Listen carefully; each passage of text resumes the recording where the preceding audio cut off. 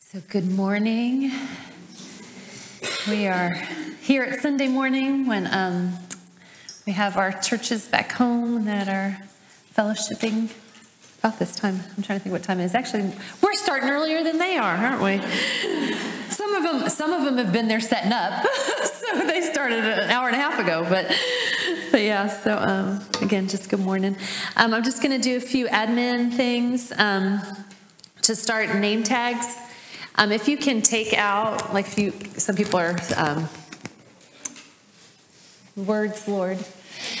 Sentimental, thank you. Thank you. I was like, what's there? You can take out your name tag, but we actually reuse these. So if you can take these, there'll be a spot in the back to toss them so that we can reuse these. So just put those in the back as you leave. The reading plans that I told you were on the table were not on the table. So if you were one and you went back there and said, oh, they're not back here, they're back there now. So they're on the back table. So if you want a hard copy of the reading plans they're accessible through the QR code. But if you want a hard copy, they're back there on that back table. I know also something that I found, and I think it was one that Mandy had suggested last year, because I actually am almost finished, and it was a year-long plan that I think she recommended, but it was on my Bible app. And I know for me, that's been really good. It did 2 chapters of the Old Testament, a proverb or a psalm, and then a chapter of the New Testament. So it was like 4 chapters a day. But you read through the Bible in a year. And like the Proverbs you repeated because there's only 31. But it was a really neat mix, because sometimes when you're in Leviticus, we thank you, Lord, that Jesus came, but you might need a little something more. So it was helpful to if you read maybe something that wasn't, it just didn't speak to your heart, but then you read maybe that proverb or that psalm or that New Testament passage, it just gave a good mix of God's word. So that was one that I know that I have enjoyed. And like I said, I must have started it shortly after our retreat, but that's on the Bible app. And so that's been helpful for me. So I want to mention that one too. The other thing is the trilogy books. I told you guys they're on the back table, and when I left, they were all gone. This is the last copy because I had it in my room to show you guys. So if you were like, oh, I wanted to get one, there's one left. I'll put it on that back table, but again, you can order them online. But here, there's that trilogy book we talked about. The other thing and I mentioned this last night, is to I pray that you stay here. Like, I know we're Sunday. You guys have packed. We've packed our cars. Our stuff is there. We're thinking about, okay, the drive back. We start to kind of go there. Ask the Lord to keep you here. Just stay here in this space. Lord, I know that we're not done.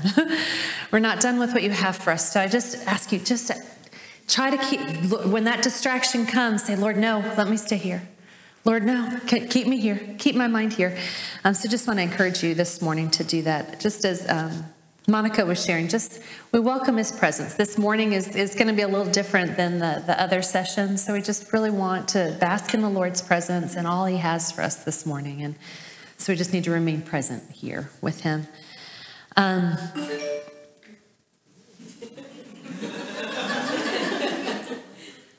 I don't think it was me. I think I'm silenced, but I want to make sure.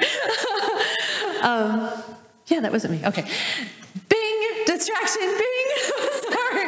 Back here.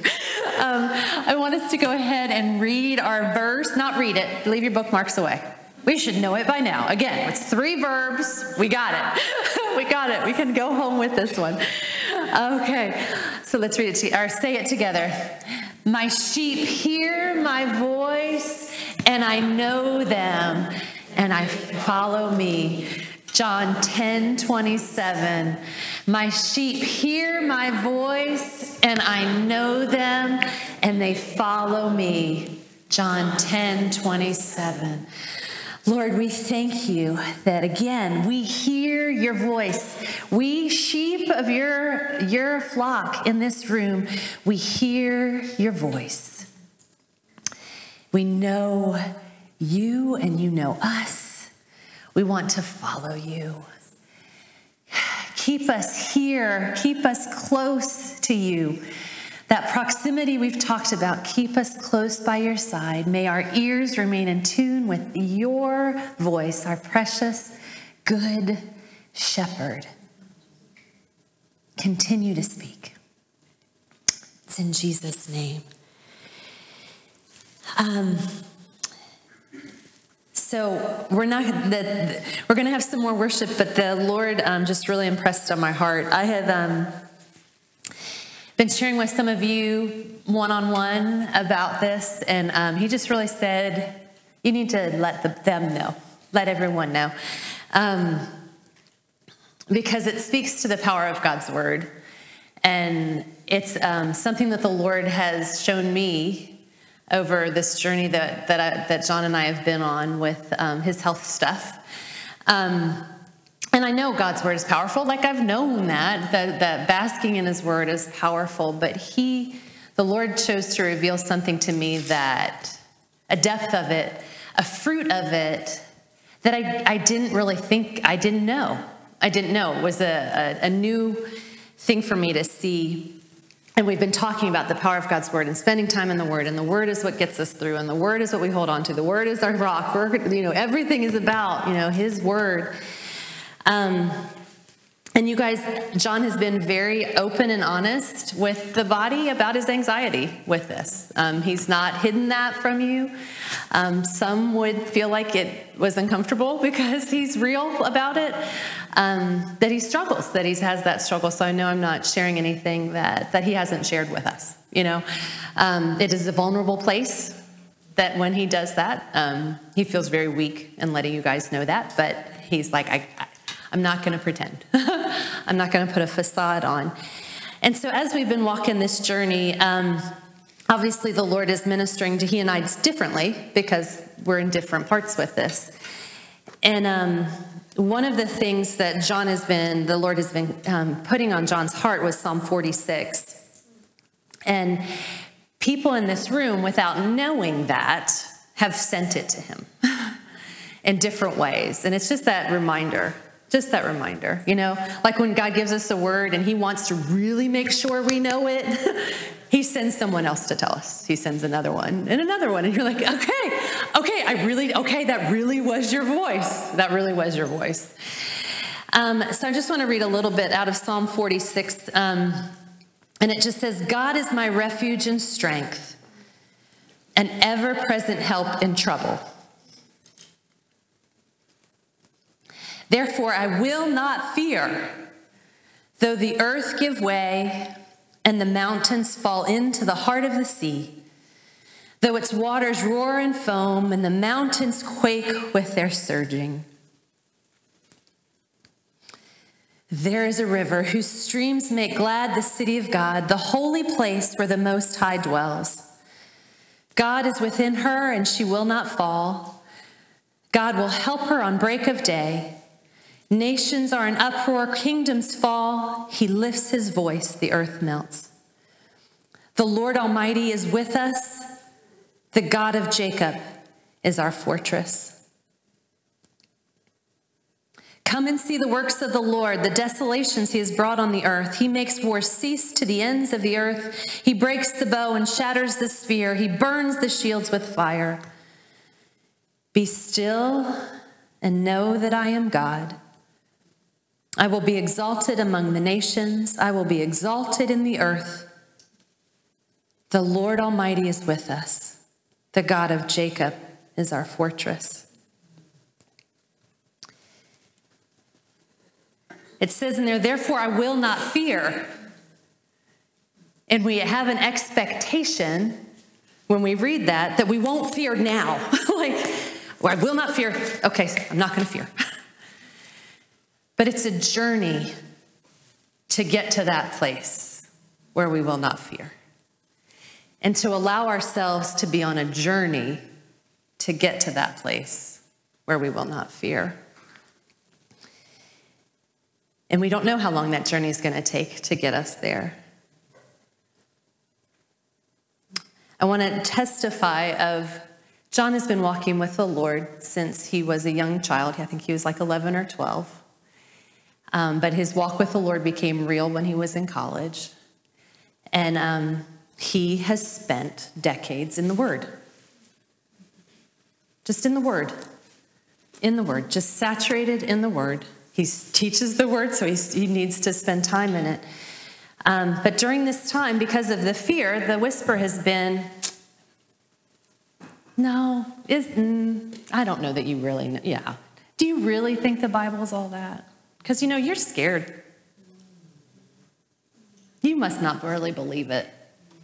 Those kind of lies have come against him. And so as he's fearful before these procedures, I want to share about when he went in. He had 2 different procedures a week apart, and by God's grace and God's mercy, he let the one procedure go well so that the second, more intense one would be better. But I can testify that before the first one, there was fear and anxiety. But the second one, before he went back for the surgery, he was ready for it, and they had us wait. They said, we're cleaning this room. We need to wait for the room to be clean, and then we'll go back. Well, that's waiting in a gown to go into surgery is not a great place to be. But I can testify that we were there for over an hour waiting for that room. Waiting and waiting. We had music playing. John's station was Shane and Shane on Pandora. So we had music playing, and during those moments, by God's grace and mercy, he's sitting, he wasn't laying down because he was just sitting. He almost dozed off. There was so much peace. And we know that is not of John. That is not of John. Shortly before he went back for the procedure on Shane and Shane, they sang Psalm 46. Yeah. The person that came in, the anesthesiologist's assistant who came in, knew that there was anxiety because we had been telling them. She knew the music was beneficial, and so it was time for me to leave. And she was like, we're going down the hall now. She said, so take your phone, and she turned her phone onto Shane and said, now you have mine. For the glory of God. As she wheels him down the hall, I'm walking with him. She looks at me and she says, I'm going this way. You need to go that way. Okay. We parted. Procedure's done, surgery goes well. We're on the other, surgeons called me.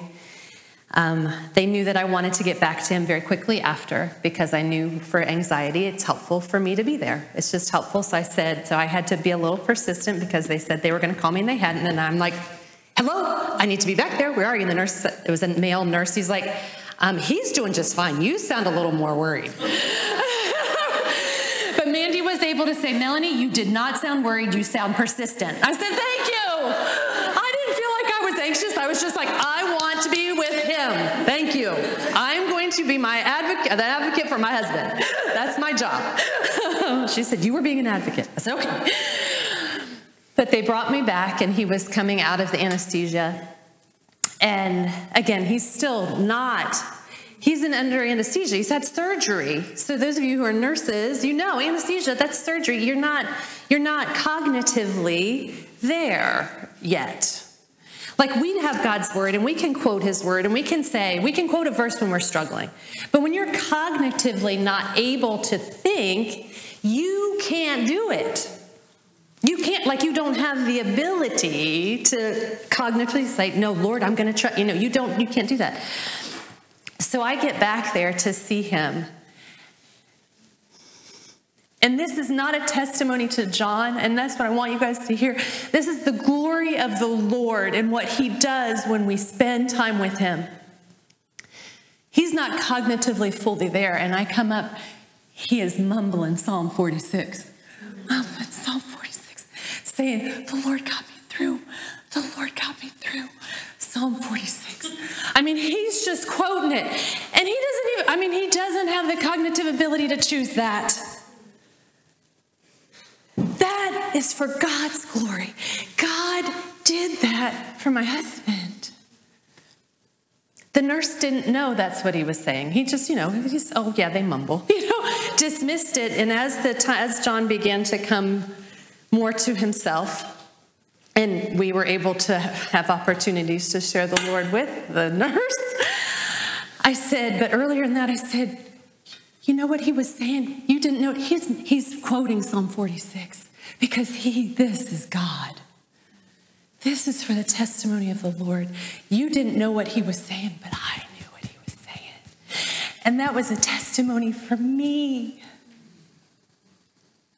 And a testimony that I could tell John, this is what you were clinging to even when you couldn't. In our breakout session, there were just a couple of us with our breakout session, and it was the one on barrenness. And her words frequently through that breakout session were, whatever you want to do to bring you glory, I surrender.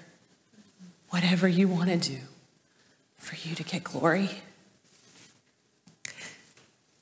Whatever you want to do for us to be able to testify of your goodness and your grace. May you do it. So I ask us, are we willing to surrender to those valleys for whatever you want to do for your glory?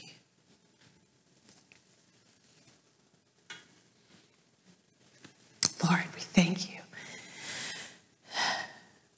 that when we spend time with you in your word, you bring it to our recollection when we can't.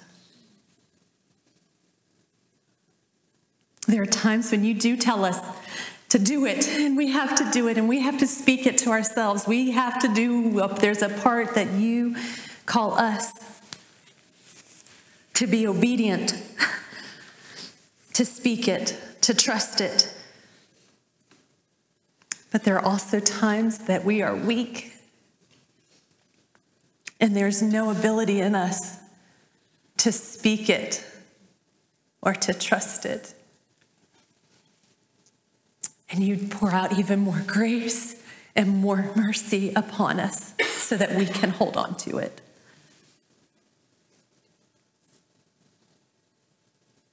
Lord, I pray this morning that if there is anything that we have not surrendered to you, may we do it. May we not leave here holding on to it. May we say, whatever you want to do for your glory, I am willing.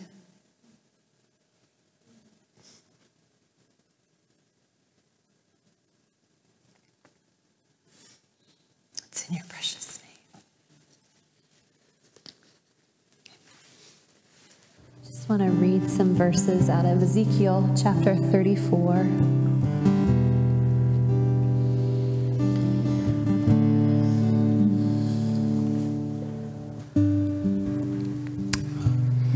There's much in this passage about sheep and shepherds that we have been meditating on while we've been here.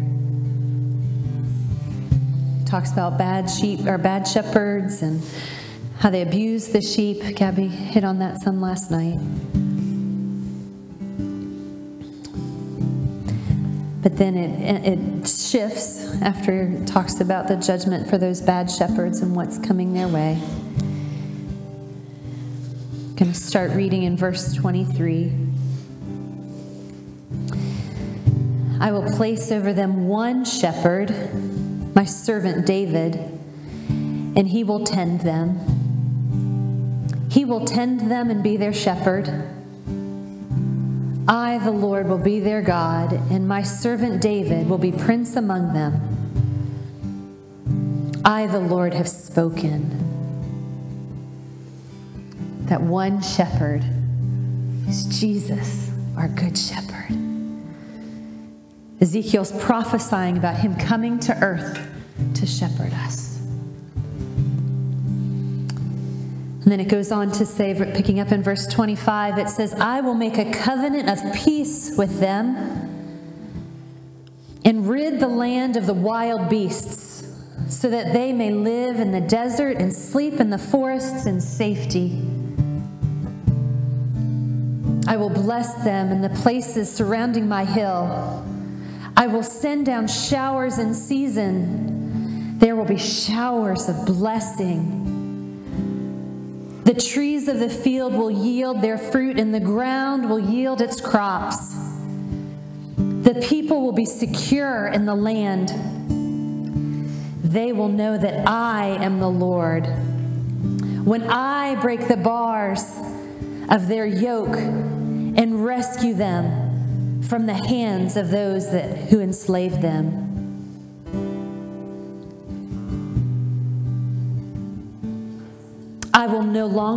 They will no longer be plundered by the nations, nor will wild animals devour them. They will live in safety, and no one will make them afraid. No one will make them afraid.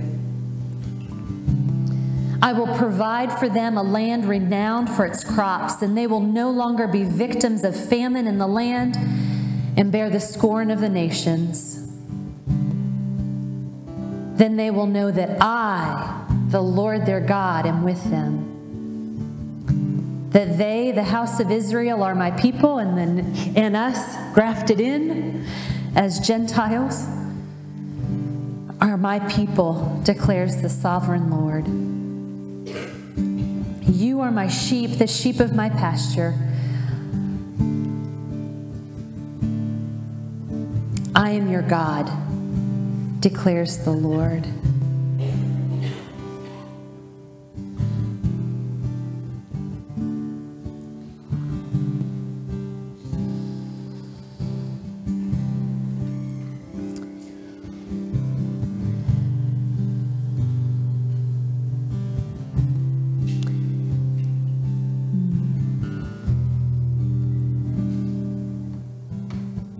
Earlier on in 34,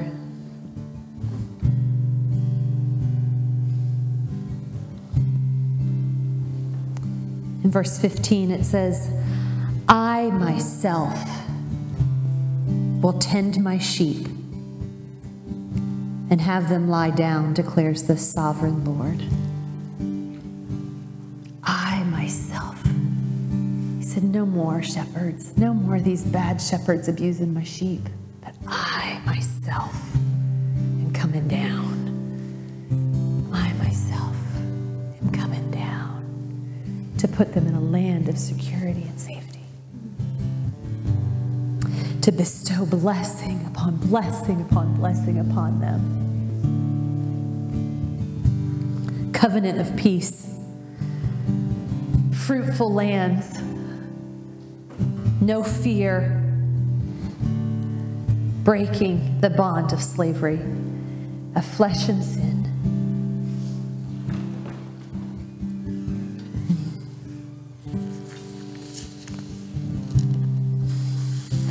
Praise you, Lord.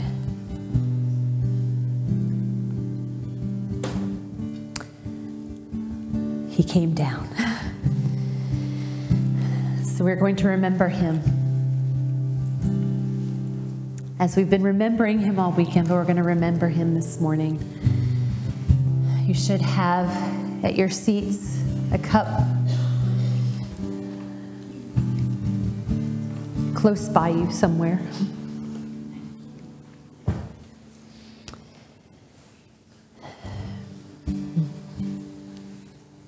In Psalm 23:5, it talks about how the shepherd prepares a table before. It says, he prepares a table before me in the presence of my enemies.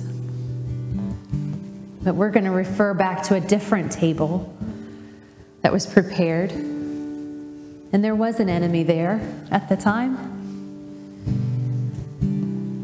An enemy to the Good Shepherd who had come. But Jesus prepared a table for his disciples to enjoy what was to become their last moment together. Reading from Matthew chapter 26, it says, while they were eating, Jesus took the bread, gave thanks and broke it, and gave it to his disciples, saying, "Take and eat. This is my body." Then he took the cup, gave thanks, and offered it to them, saying, "Drink from it, all of you. This is my blood of the covenant, which is poured out for many for the transgressions of sin. I tell you, I will not drink of this fruit of the vine from now on until the day when I drink it anew with you in my Father's kingdom." As we know, the bread and the cup represent his body that was broken and his blood that was shed for us. But right after sharing this with his disciples, he says to them, this is Jesus speaking, Jesus said to them, "You will all fall away because of me this night. For it is written, I will strike the shepherd, and the sheep of the flock will scatter." He knew they were going to be scattered with what was about to come. He knew it was coming. You're going to be scattered tonight. He knew the time was at hand. Right then, he knew what was happening. But he gave them a picture to look back on. In the days that followed, they could look back on this time that they spent with him at that table when he said, "We're going to be scattered." He told us. We didn't get it. We didn't understand it. It wasn't clear. But they could look back. They didn't know what was lying ahead, but he knew what was to come. So we too, 2,000 years later, have the opportunity to look back at this time. Knowing history, we can look at the completed picture. We know what happened. We know all of the story because we're on the other side of it. We know how the enemy came. We know how enemies came. They arrested him. They beat him. They tortured him. They mocked him, and he died a brutal death on our behalf to pay for our sin. He was buried in the ground for 3 days, and we know he rose again. We know the victory was won on our behalf. This victory brings us, those scattered sheep, back into the fold. We are no longer wandering, aimless, vulnerable, but we have been found, we've been given a purpose, and we are secure in him. So this morning, as we take this time to remember this, perhaps remember this in a different way, as that shepherd who collected us back. He was that shepherd who went there to bring us back into the fold. That good shepherd who rescued us. So during this time, you have your elements. I want you just to take a few minutes while Monica, thank you. Monica is playing. You can sit in your seat, or if you want to move around this space, or if you want to just even sit out on the steps out front, whatever. Just take some time with you and the Lord personally to remember. To remember your good shepherd. To remember his body that was broken and his blood that was shed on your behalf. And after a few moments of that time, giving you that time, we'll come back in and congregate once again with one another.